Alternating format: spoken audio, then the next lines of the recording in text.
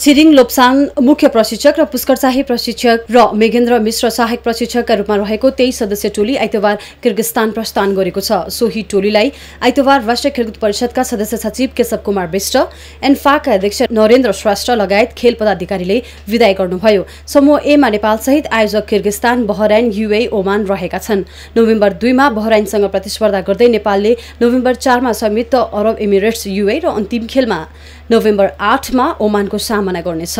10 समूहका विजेता र समग्रका उत्कृष्ट 5 उपविजेता र आयोजक राष्ट्रको सहभागितामा अन्डर 19 च्याम्पियनशिपको अन्तिम चरण अर्को वर्ष आयोजना हुनेछ।